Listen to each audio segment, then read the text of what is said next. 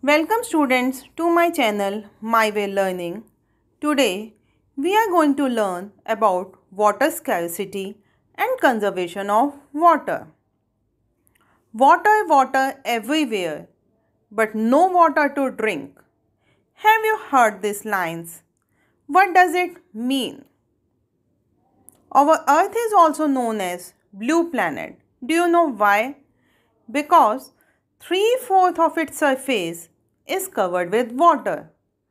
Then what is the need of that saying, there is no water to drink, or why there is scarcity of water? Because maximum of that water is present in the form of ocean and sea. As the sea water is salty, it cannot be used in our daily needs, in our fields, and not even in our factories, because the salt present in that damage our factory tools, machineries, damage our field, and also we can't drink it. So where is the water which we use that is present in river, streams or lake, which is very less in quantity? This means the amount of water available for our survival is very limited. This limited amount of fresh water is further decreasing due to various factors, and hence there is scarcity of water. Now let us learn what are the factors that causes shortage of water. One of the main factors is population. As the population is increasing day by day, the demand of water also increased. As you know, more and more people need more and more water, but supply is in limit. Hence the amount of water available for each person is decreasing day by day. What does it mean? That means each and every person roughly needs around 700 to 800 liters of water every day. So if our population increasing day by day and we multiply that with 700 liters, it also increases.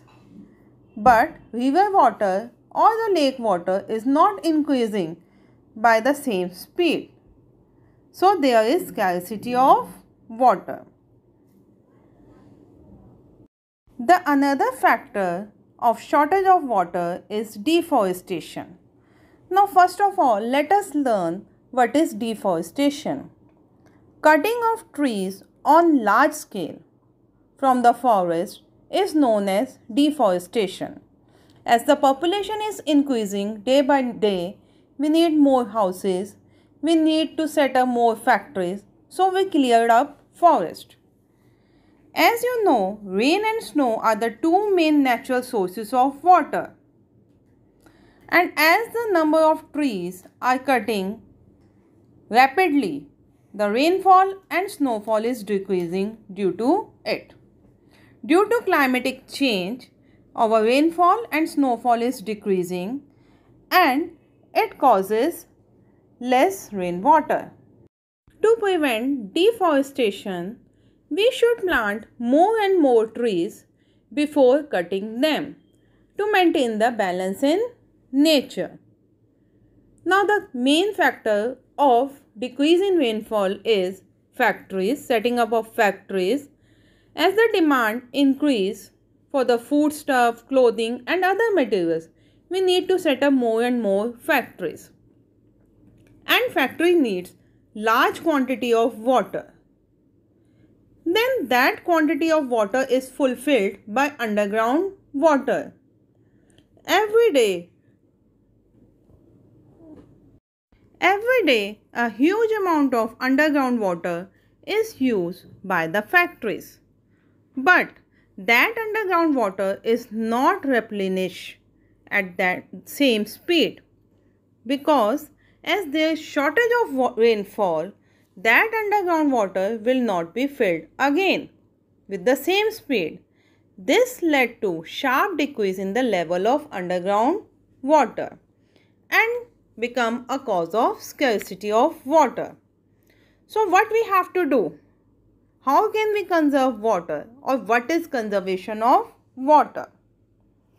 As we all know, for each and every work, we need water. We need fresh water. So, water is a gift of nature for all living beings and it is very precious. If we continue to waste water like this, a time can come when there will be not enough water for all of us and for our future generation. Our crops can die due to lack of irrigation.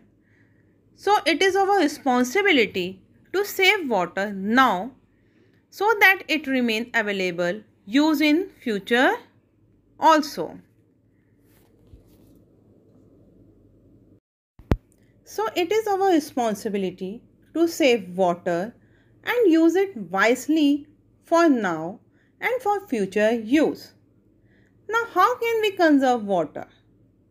The best way of conserving water is to avoid its overusage and wastage. Proper and careful utilization of water, avoiding its wastage, and maintaining the amount of water in different sources is known as water conservation. That means you are using the source but you also save it for future use. That is known as conservation. Here we are discussing about water. So we use water now but in limitation so that it will be remain on earth for our future generation. Now let us learn what are the ways of conserving water.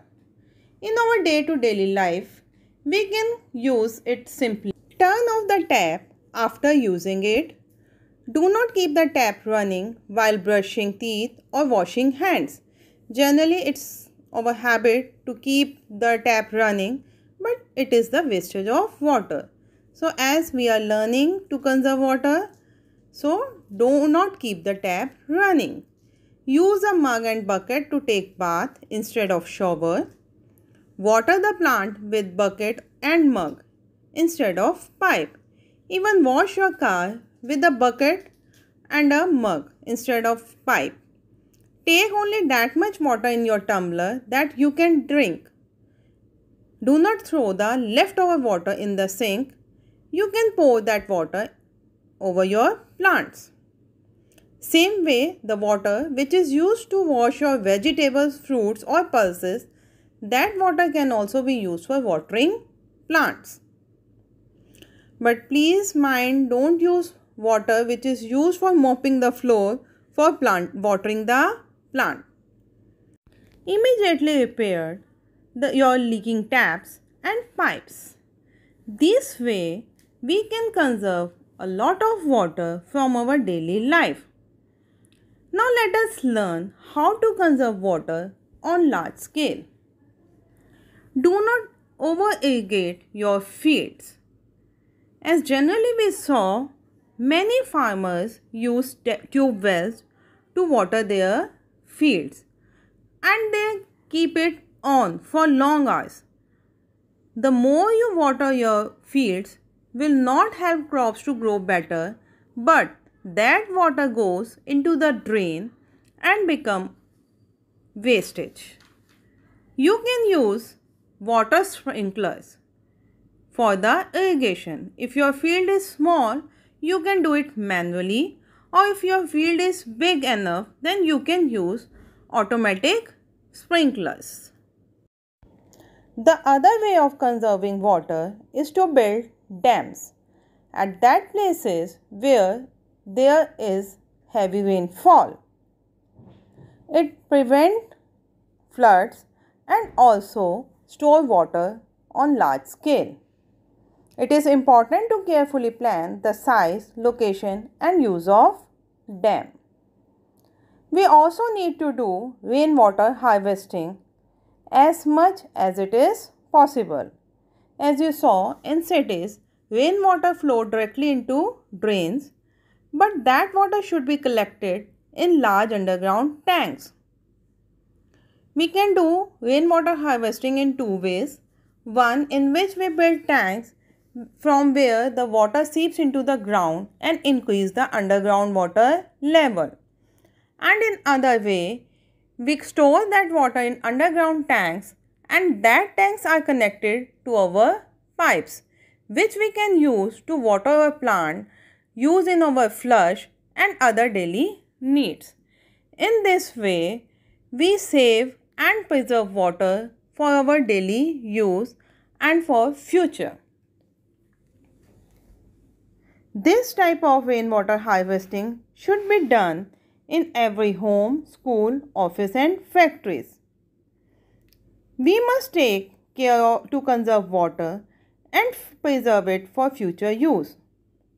As all of us realize that every drop of water is important for sustaining life on earth. So, we should take a pledge to do our bit to save every drop of water. I hope I make myself clear. Now you are able to understand what is water conservation and how can you prevent wastage of water. For more updates, keep watching my channel, My Way Learning.